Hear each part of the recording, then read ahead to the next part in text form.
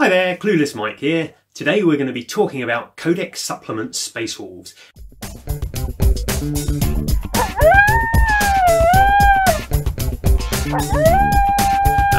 to have got a nice power boost and a nice flavour boost as well.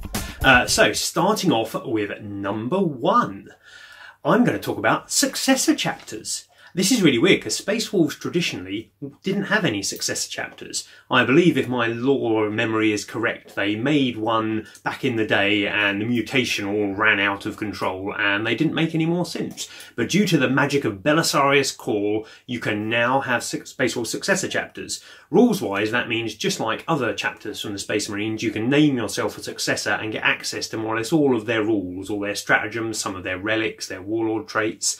You don't get their special characters and such, but you get access to a whole lot of stuff, and you don't need to stick wolf-tail talismans all over your models when you do so. Number 2, we're going to talk about sagas, which are quite a flavourful thing for the Space Wolves, and something that marks them out as different to the other chapters.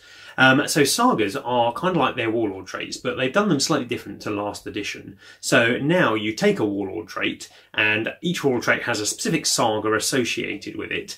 And when you complete that saga, things like killing a monstrous creature, killing a vehicle, slaying another character in combat, getting to combat, some of them are quite simple to do, you then activate an aura power that goes around you. They used to be a little less flavourful in that you'd get, say, +1 attack as your warlord trait, and then when you complete your saga, that would just become an aura around you. Whereas now the auras are kind of like related to the warlord trait you get, but they're not just a distinct, it pops out and has the same effect on all the models around you, and they're a bit more interesting in that regard. There's also a specific stratagem that's associated with them, that when one of your characters completes one of the conditions for a saga on the table, you can spend a command point and just give them the warlord trait bonus, which is quite cool. So if one of your characters happens to slay a giant monster, you can quickly spend a CP and he gets an aura to help slay other giant monsters around him.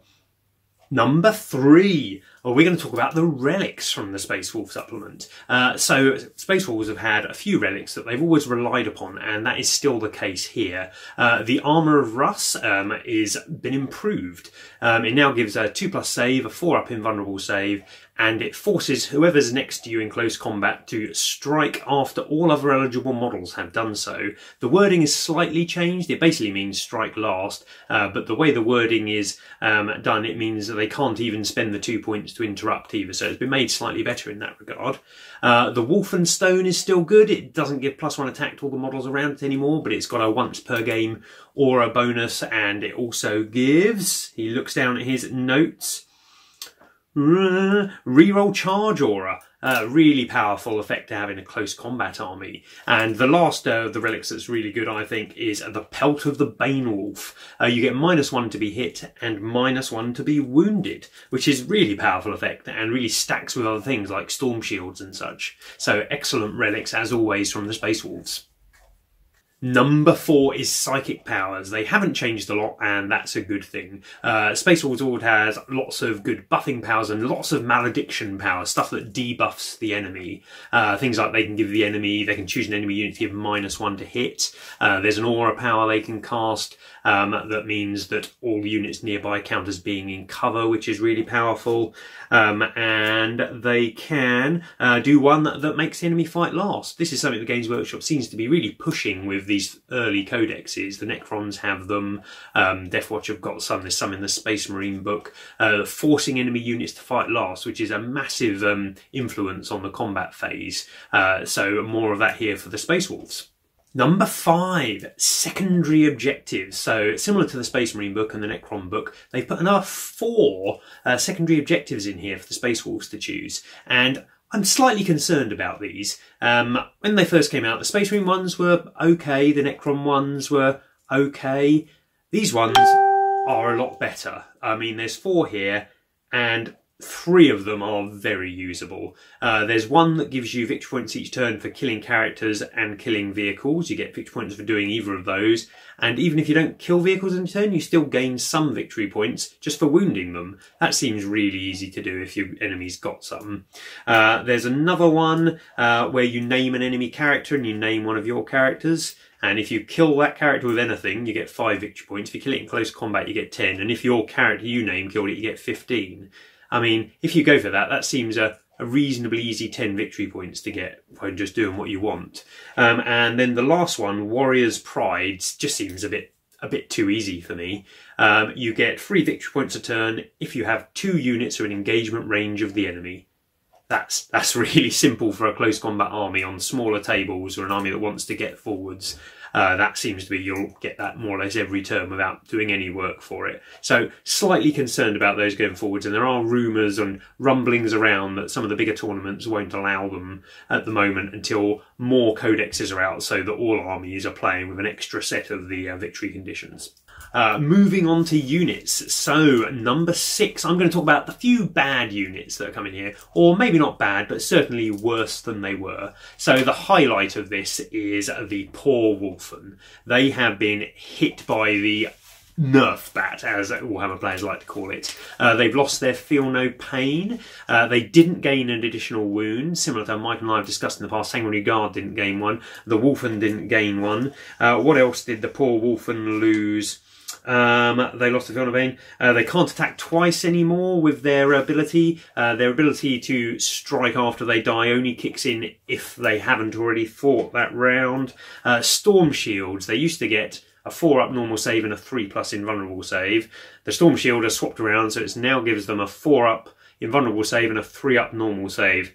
Much, much worse. They have picked up a toughness, but overall they are just a lot worse than they were. Their Thunder Hammers are worse in combat. It's just all bad for Wolfen, and I struggle to see them coming onto the table. Other units that are worth mentioning in this bit is Ragnar Blackmane. Still an absolute beast if you look at his stat line and stuff, but he's still crippled by the same thing of he's a foot warrior with no extra movement or anything. But the main thing that's changed to him is none of his auras affect him anymore. So Ragnar Blackmane puts out 3 different auras, but they only affect core units, so don't affect himself. Also, there are various old Space Wolf stratagems that really powered him up. They're really designed to power up a character. One of them can't double his attacks, but they're not available to him anymore. So his individual power has dropped quite significantly. Number 7, I'm going to talk about Swift Hunters. So Swift Hunters is a new special rule that applies to all cavalry and beast models in the Space Wolf Codex, and it allows you to advance and charge in the same turn. This is a really powerful ability, usually seen on kind of really fast races like Harlequins and such, and it applies in the Space Wolf army mainly to the Thunderwolves. These are models that many people have, and they're great looking models, or most of them are. And they are now beasts. They've got their new Storm Shields to give them 2-up save. They used to be susceptible to small arms fire, but now they're not so much. They gained an additional wound. They got nice weapon choices. They are just all round brilliant with this. It adds to their mobility a lot. And there's a couple of stratagems that that affect them. There's one called Pack Hunters, that if they charge a unit that's already engaged with something else, they get to add an extra d6 to their charge roll. And they get to re-roll all wound rolls that turn with their teeth and claws and such. They're just such a good unit now, including things like Harold Deathwolf. He gains it as well, and he's really beastly also. So I think you're going to see a lot of Thunderwolf lists hit the table. Also to mention in that little bit is that the Great Wolf himself, Logan Grimnir, if you mount him on Storm Rider, which is his Santa sleigh, he gets the Swift Hunters rule as well, because it's pulled by wolves, and that gives him loads of extra mobility, and he's actually really takeable now. Pains me to say so, because I really dislike the model, but some people out there like it, and it's now going to be seen on the table, I suspect, because he's a chapter master, and he can put out 18 attacks. That's no buffs. He can put out 18 attacks around, and he's got 14 wounds, 4-up invulnerable save. Really good model now. Number 8, a new unit, the Hounds of Morkai. Now, let's not beat around the bush. These are a unit of Primaris Reavers with a Space Wolf upgrade sprue just thrown in the box. They look pretty similar to Reavers. If you've already got Reavers, you could use those as well, stick a little talisman around their neck. They're an anti-psyker unit. I think they've got a bit more use than Reavers do. If you're playing against psykers, they're actually really good. They get to shrug off mortal wounds in the psychic phase. They give out an aura that reduces the psychic roll for enemy psykers, but I think their best ability is they can target enemy character psykers with their shooting attacks, and they get +1 to wound and they deal +1 damage.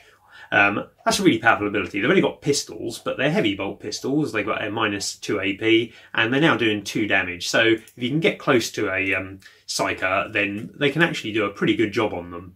So they're worth noting, as they're a brand new unit in the Codex, hasn't been available before. Number 9, the Blood Claws. Now, Blood Claws are the kind of like the scout equivalent of the young Space Marines for the Space Wolves. That's where they stick them in the packs of Blood Claws and send them into combat. They're a troop choice, and they're a really good troop choice. They've picked up the additional wound, they've picked up the Astartes chainsword, they can still be taken in massive squads of at least up to 15, and they can have a Wolfguard pack leader leading them, who you can give all kinds of weapons to. You can give him Terminator armour if you want. They get +1 additional attack on the charge when they charge in. They've got a couple of downsides in that they have to attempt to charge the closest unit and such, but overall they're a cheap unit, certainly for a Space Marine troop unit, and they're better in combat than a Primaris Intercessor, who are pretty darn good in close combat. So I think you'll be seeing lots of Blood Claws as the Space Wolf unit, troop unit choice on the table. They've just got loads of upside to them. Okay, lastly, number 10, and this may seem a little out of left field, but I'm going with Fenrisian Wolves. Now, these are something that are quite unique to Space Wolves. They're a cheap, fast horde unit. I think a Fenrisian Wolf costs 7 points a model. It moves pretty fast. It's got 2 attacks each. It does -1 AP on its attacks. They're not particularly tough, but you can field them in a big unit of them, and it gives Space Marines something that, or Space Wolves, something that no other Space Marine has, which is a cheap, highly mobile screen. You can use it to control areas of the table. There are various ways to buff them up with some of the Thunderwolf characters. They're just going to be a really strong unit if you can field them, and they'll be something that you just don't see anywhere else in Space Marines, and they'll give those Space Wolf players an extra dimension to their play. So I think you'll see quite a lot of those on the table as well. And that was my top 10 things from the Space Wolf supplement. In the comments below, what do you think is the most interesting thing to come out of this, and what do you think you'll see in future supplements? I know I'm looking forward to the Blood Angel one. A month to go, and here's hoping it's going to be a good one.